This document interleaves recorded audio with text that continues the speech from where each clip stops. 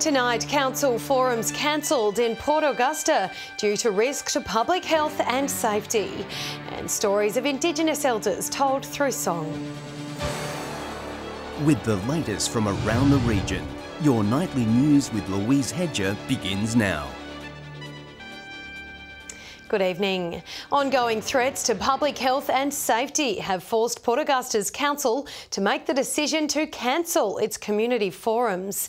Frustrated members say they're fed up with abusive behaviour, arguing it's their obligation to implement the change. A community forum gone rogue. Council has now axed their fortnightly Q&A amid increasing fears someone will get hurt. No need to be raising voices and yelling and shouting in an environment like that, particularly where we did decide to run these forums in our library to be a social area and cohesive area. The decision announced last night and residents are reeling, saying it's unfair to those who want to participate respectfully. I think everyone should have a say.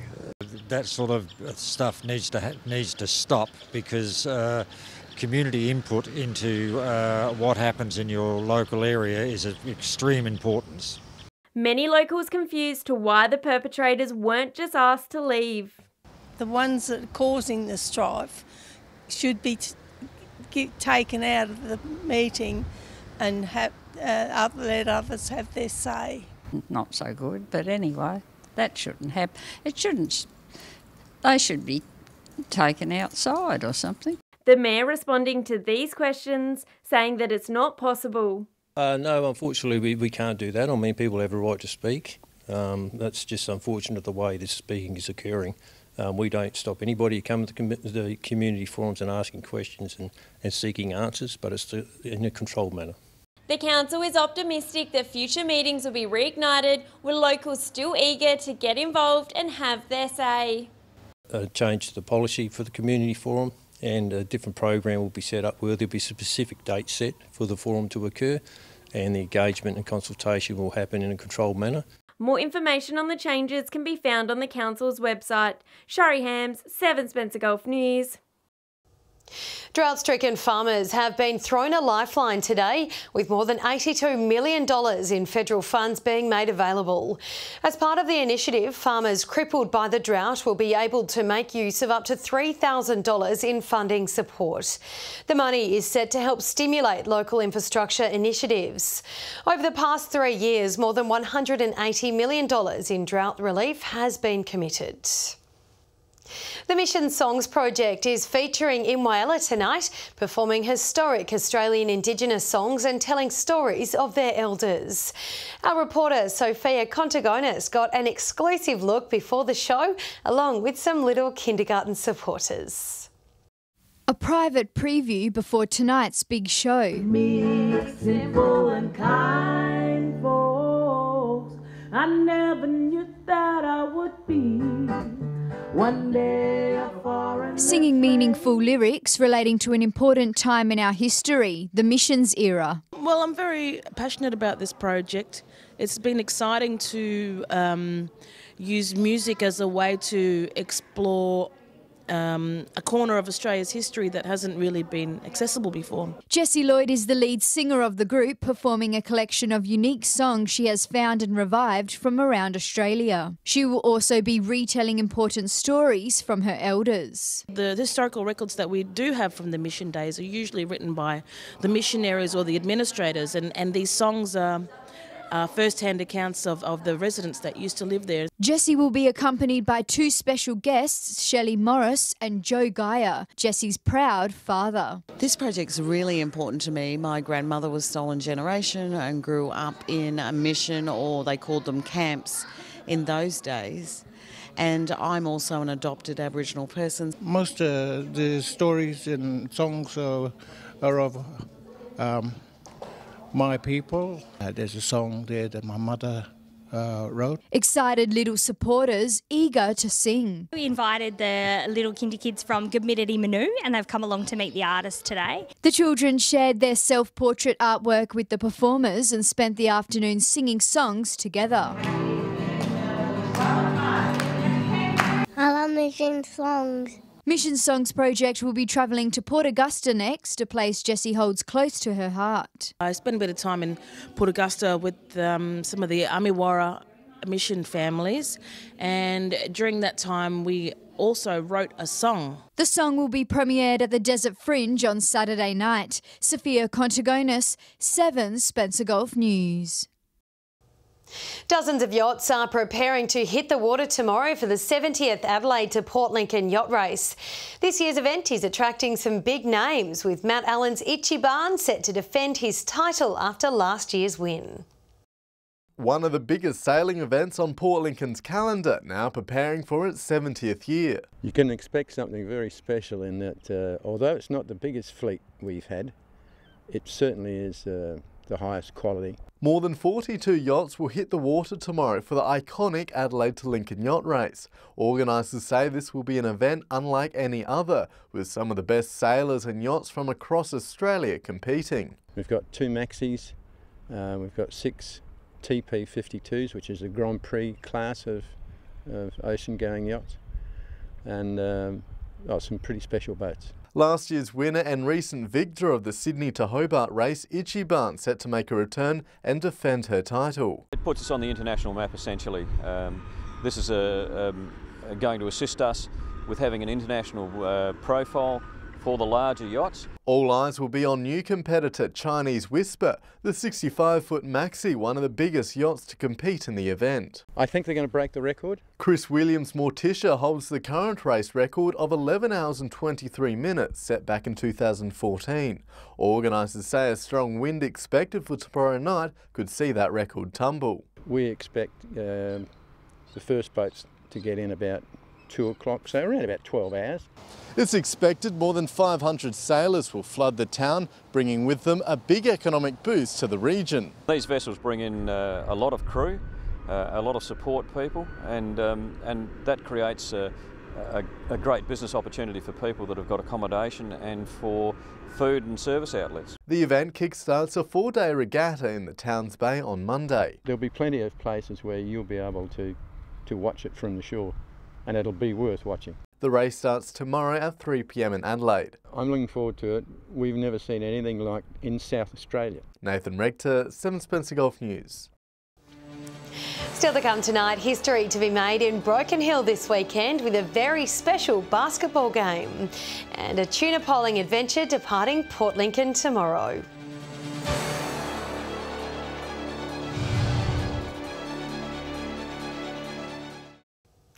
Welcome back. A team of Broken Hill's best basketball players have held their final training ahead of a big game this weekend. The side will be taking on a South Australian Premier League squad on Saturday night. The local association hoping for a big crowd to come and cheer them on. Honing their skills before taking on some of SA's best. By all accounts, some very classy players, but I'm sure our boys will be able to match it. On Saturday night, this all-star team of Broken Hill players will square off against SA Premier League side Central Districts. It's the Broncos versus the Lions. The side holding their final training this week, working on their pick and rolls and give and goes before taking the court to represent the city.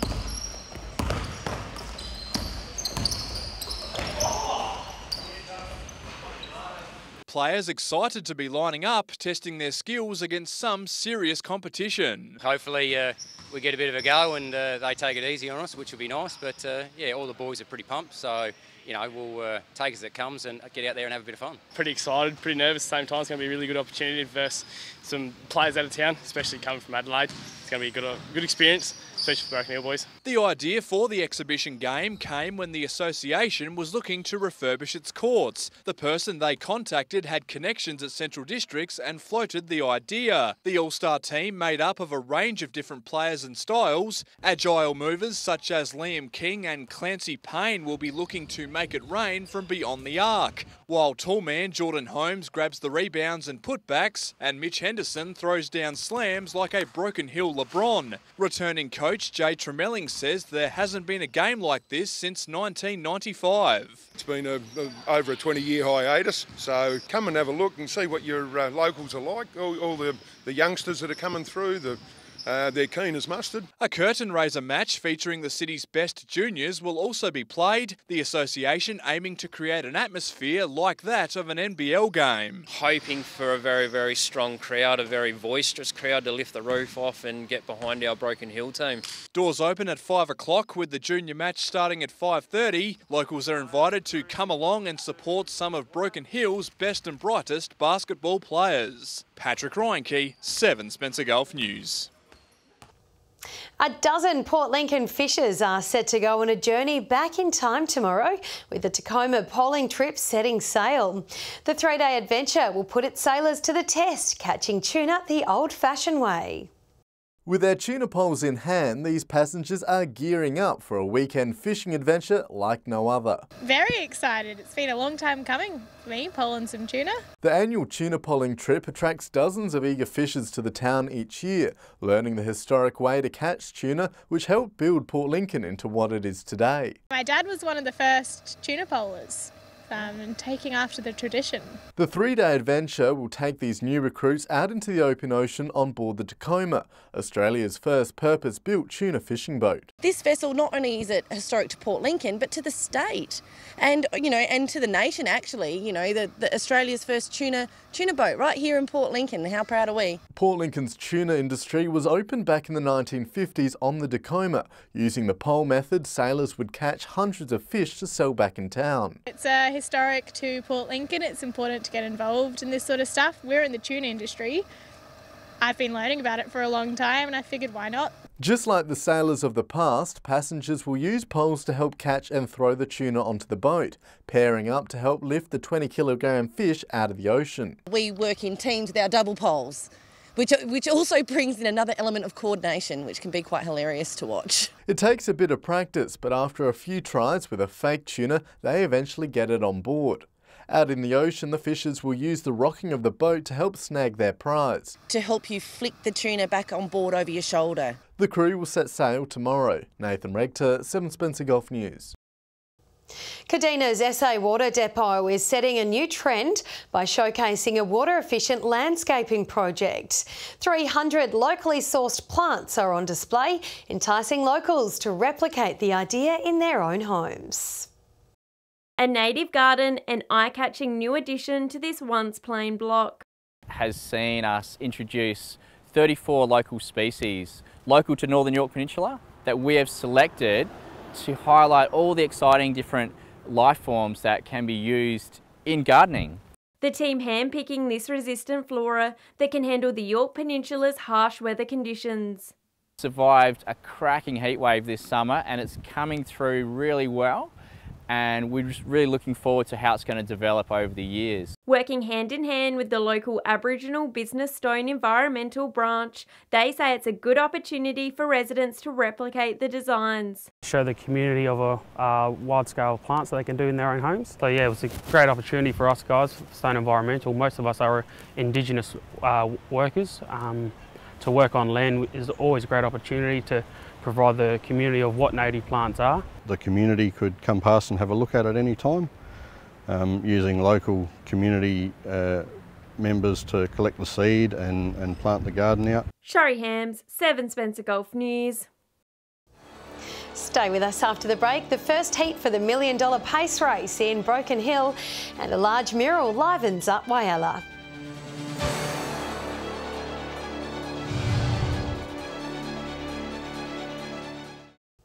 Welcome back. A major New South Wales harness racing event which sees trainers vie for a 7-figure payday will start in Broken Hill in May. Silver City trainers get the chance to share in $1.5 million worth of prize money. It's called the $1 million pace race. I think we'll have no problem whatsoever in filling those 2 full heats for Broken Hill. Effectively a knockout structure, the state's trots, drivers and trainers will soon take part in a series of races, looking to qualify for the final at the end of May. The event open to New South Wales trained pace horses 4 years and older. Broken Hill will kick off proceedings with 2 local preliminary heats. Well, from Broken Hill you'll go up via Cobar and back down to Dubbo, win a heat at Dubbo, and from there you'll move on to Bathurst. Another success, until you finally get to Tabcorp Park Menangle. The final is a $1 million race, but there's close to $500,000 available across the other heats and qualifiers. The pace race now the second $1 million event behind the Miracle Mile. The Western Districts, which we've included Broken Hill in, and of course there's the Riverina, the Northwestern Hunter and the metropolitan area. So each of those regions will have representatives in that $1 million final. Local trainers are being encouraged to start thinking about their nominations now. Patrick Reinke, 7 Spencer Gulf News. Installation of a $1.6 million lighting project has begun in Broken Hill.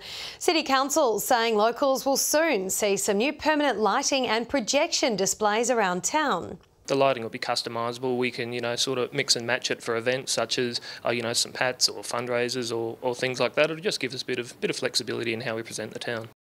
The project is jointly funded by Council and State Government. Giant books and African street art have been added to the walls of the Whyalla Public Library, creating a colourful mural. Council says the new artwork is a way of promoting the library, encouraging locals to head inside and see what's on offer. A striking new feature sure to grab attention. We wanted it to stand out for the community. We've done a lot of work inside the library to upgrade it and make it a bit more modern and progressive for people.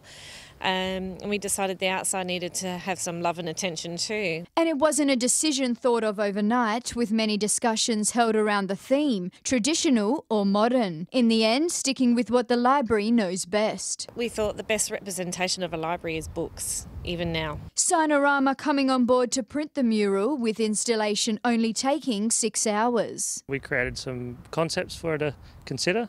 We ended up deciding on the one behind us.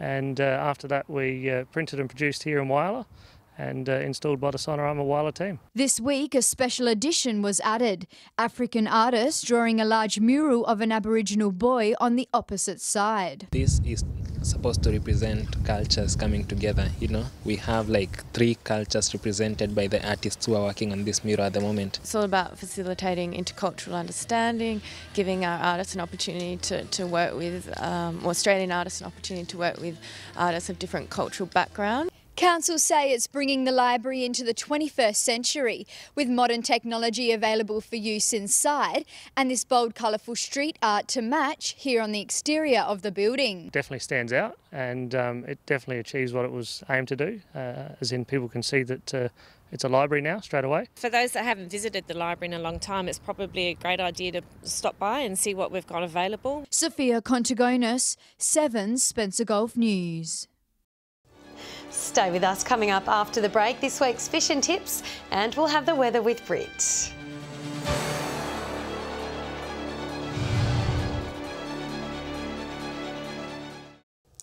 Hello again. Time now to hear from the experts with this week's Fish and Tips. Welcome another week around the Gulf Fishing Tips. Last weekend was such a beautiful weekend. Out I go fishing and all that sort of stuff. The crabs are on, but you had to work really hard. Wasn't much of a tidal movement, probably 0.9 in the end, but we end up with a few crabs. I've seen a lot of the guys actually chasing around the shallows looking for silvers. They weren't quite lucky, but they tell me that the tip is for this particular coming weekend, try yourself around the Third Creek patches for your crabs. They might be bigger size. Also go to Port Davis area. You'll find just outside by the oval, you'll find your blue swimmer crabs. And then if you started to look around in that area as well, you might find some squid. That's about all I've got this week. We'll see you next week. G'day and welcome to Fishing Tips in Port Lincoln. Locally there's been a few nice blue crabs caught, so down in the Proper Bay and also up along the North Shore. Guys are shifting around a bit to find the crabs at the moment, but they are a good size. There have also been some gar and tommies in the local bay, and there's been a couple of schools of salmon up to about 2 kilos cruising around the bay, mainly over towards Boston Island. Moving up to Tumby Bay, there's been some nice yellowfin whiting caught on local beaches around Tumby, and the jetty has been yielding a few garfish and a few tommies. Down to Coffin Bay, the farm beach grounds continue to produce some whiting. Guys are shifting around to find those fish, but there's also a few gummy sharks in that area as well. Well, that's all for Fishing Tips this week. Wishing everyone good fishing. We'll see you again next week. Broken Hill motorists are being reminded to watch out for native animals wandering the streets. Warmer weather is forecast for the city next week. The local Rana branch saying emus and kangaroos may start looking for a drink, warning drivers to keep an eye out for the local fauna as they can move very fast and appear out of nowhere. And with the weather forecast, here's Britt Aylen. Thanks, Lou, and good evening. It's been a mostly fine day today. Port Augusta, Broken Hill and Port Pirie all with tops of 26, Whyalla 23, Port Lincoln 22. Let's take a look now at the satellite images from today, with patchy jet stream clouds sweeping across the Gulf but not bringing any rain. Moving ahead to tomorrow on the Gulf waters, southeasterly winds at 15 to 20 knots with seas at 1.5 metres. Mostly sunny conditions on the forecast, looking at a top of 28 degrees at Port Augusta, Woodna, Corn, Broken Hill and Port Pirie. Kadina 27, Whyalla and Clare 25, Coffin Bay 24, Port Lincoln 23, Cleve 22 degrees tomorrow. To the weekend, and it's looking to be partly cloudy at Port Lincoln, tops of 24 on Saturday, 29 on Sunday. Cleve partly cloudy on Saturday, warm and sunny on Sunday. Woodna looking bright and sunny across the weekend, heating up to 38 degrees on Sunday. Whyalla, Port Augusta and Kadina all looking sunny both Saturday and Sunday, with a warmer end to the weekend. And it's looking much the same at Port Pirie, Clare and Broken Hill, all expecting a warm and sunny end to the week. And Louise, I'm looking forward to soaking up some sun on the weekend. Just got to get through tomorrow first. We'll get there. Thank you for that, Britt. And that's your local news this Thursday evening. Thank you for joining us today. We'll have updates later. Until then, have a lovely and safe evening. Good night.